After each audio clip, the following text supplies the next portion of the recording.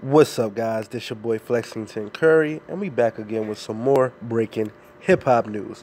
Alright, this time we here with Mr. Make 'em Say, Master P. Alright, so you guys knew before a while back, Master P had issues with Kodak Black. You guys go check that out, but this time, he's clowning NBA Youngboy. Alright, so we got a video of Master P clowning NBA Youngboy for the dumb record deal he signed. Let's get into it, guys. So when it comes to signing the perfect record deal, no one is more educated and respected than Master P, says Master P. Master P was one of the first rap artists to sign a deal which gave him 85% of his music profits / ownership.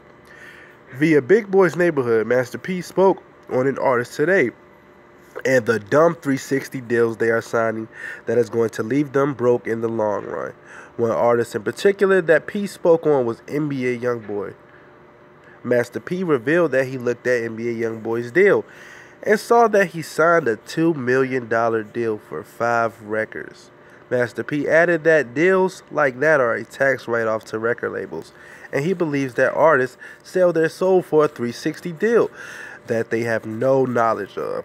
Check out the video below and tell us what you think. Is Master P right or wrong?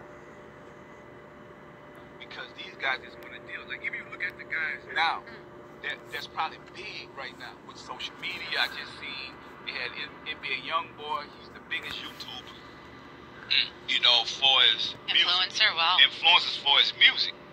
But think about the deals that this generation is doing. Yeah. So he did a deal. I looked at it. If I would have been on his team, he did a deal for $2 million for 5 records. So think about that. You got the money up front, but imagine what they get. Yeah. So we have to teach that to the next generation. Look at the bigger picture. Don't just look at the now.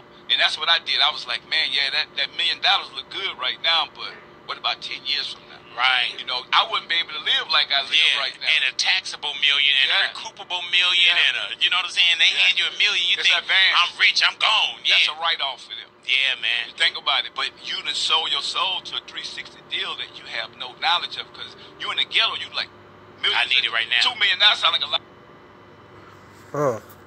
That was a little bit of something. But make sure you guys like, comment, share, hit that subscribe button. It's your boy Flexington Curry, and I'm out.